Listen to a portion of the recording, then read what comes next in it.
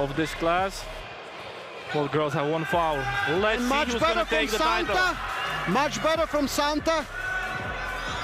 Much better from Santa. Carolina took the hand. And now Caro in a good position, but losing the back pressure. Losing the back pressure. Moving it over to her side. Very good for Caro. Both in the middle. Both have lost their hands a little bit. Trying to move it out, trying to move it out. Who wants it more? Let's see who has more fuel. Caro can sit in this position for days. Santa is moving and she's getting something. Caro switching up when they go for a press.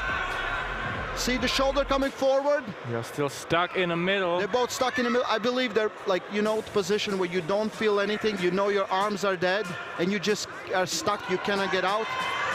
Who wants it more now? Santa's few centimeters from the pin pads. Very close to European title. Now Caro moves it back. Caro stands up. Santa goes for the press and goes for a deep press. This is the best match of the night. What a great match. What a war. What a war. Caro in a good position. Santa in a good, trying to get back. Lost her shoulder. Caro in a very good position. She cannot make a mistake if she makes an elbow foul. Carolina Pettersson climbing. Santa going in for a press now. Ansonska is taking a What a war in the middle. What a war in the middle.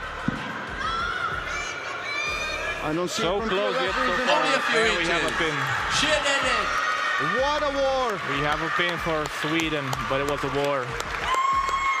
What a Best war. match of the night so far.